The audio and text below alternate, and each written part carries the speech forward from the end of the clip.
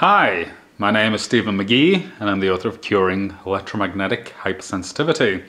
I'm here to talk about this watch. This watch is a big feature of this book and it's one of the things that I found actually helps with curing electromagnetic hypersensitivity, and we're going to do some electromagnetic field testing on it. As you can see, I wear my watch 24 hours a day, day and night, and I've got a nice tan line where it normally sits. So I've been wearing this watch probably for about 3 years or so now, and I swear by it for preventing electromagnetic hypersensitivity from occurring. So let's take a little look at the watch, have a little look at the back. We can have a little look at the specs that are on there. It may take a second or two for the camera to focus. There we go. So as you can see, this is an MW600 watch made by Casio, and it comes in a variety of colours, and this particular one that I've been wearing is the black one, but I've also worn the red one and the blue one, so I don't believe there's actually any difference between the emissions of any of those watches, and that the colour is quite irrelevant as long as it's the MW600 model that you're wearing. So people on online forums and things that have been discussing this book don't really believe that this watch could possibly affect your health.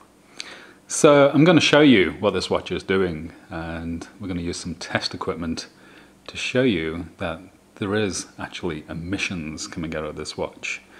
And when you wear it on your wrist, as I do, those emissions appear to be beneficial for curing electromagnetic hypersensitivity. So the first meter that we're going to test this with is a very simple meter, and it's a telephone voice pickup coil and an amplifier. So I'm going to turn this on. As you can hear, it's very quiet. So let's put that down there, and let's put the watch over here. I'm going to put the watch on its side, and we're going to bring the voice coil close to the watch, and I want you to listen to the sound.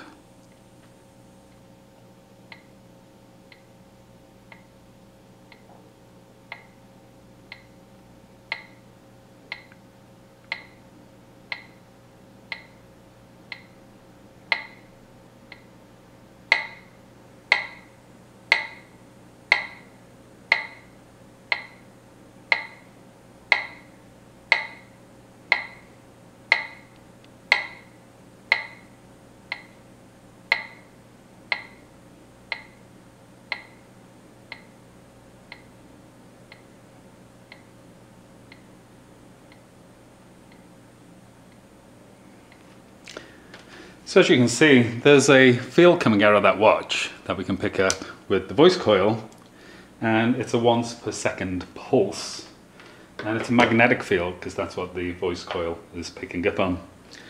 So our next meter is a very well known meter. It's the Tri-Field 100XE, and we're going to switch it on to the 0 to 100 magnetic field range first, and we're going to see what we can pick up from our watch. So watch the meter needle as we get close to the watch.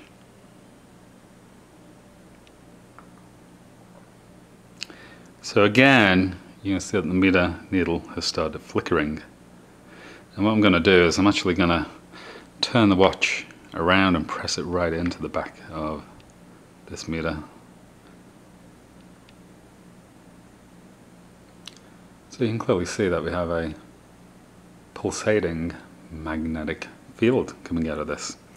So what I'm going to do now is we're going to switch over to the 0 to 3 range.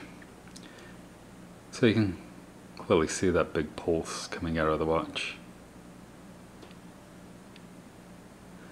So there's no doubts that this watch emits electromagnetic fields, and let's just see what happens as we pull it away.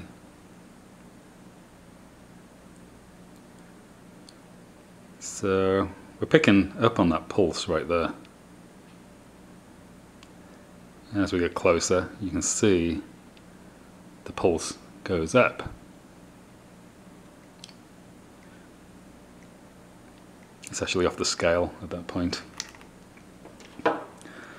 Okay, so the last meter we're going to test this with is a standard AM radio tuned into AM 530 here in Tucson, Arizona. There's no radio station. We're going to turn on the radio.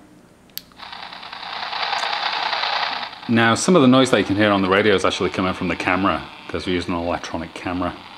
But what we're looking for is a pulsing once per second noise. So I'm going to turn up the radio.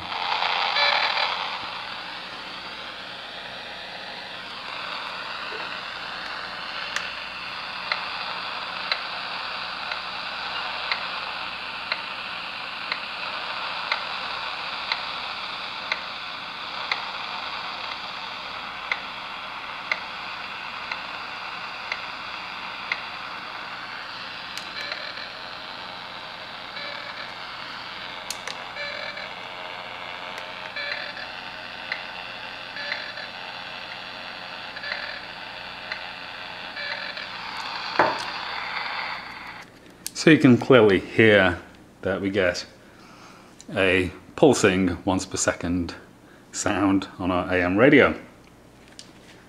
So they're the three fields devices that I've been able to pick up emissions from this watch on.